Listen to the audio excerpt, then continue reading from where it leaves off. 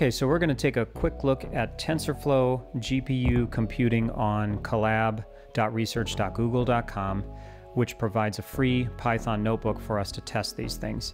So we're going to enable and test a GPU and then run this block of code using TensorFlow to verify that we can see the device in this notebook.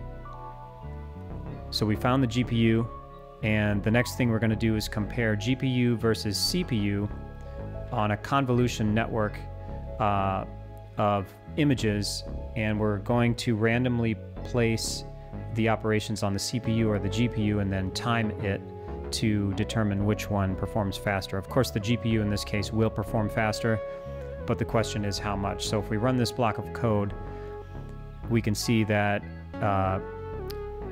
10 runs took about 3 seconds on the CPU and about 0.03 seconds on the GPU, so about 75 times faster on the GPU. We can also run bash commands to install other utilities. In this case, we want to install GPU stat to take a look at some of the information about this Tesla T4 that is again provided free of charge by Google Research for you to use to test TensorFlow and other things in a free Jupyter notebook. So if we run GPU stat, we can see that Tesla T4 and the temperature and the current memory usage of this 16 gig Tesla T4.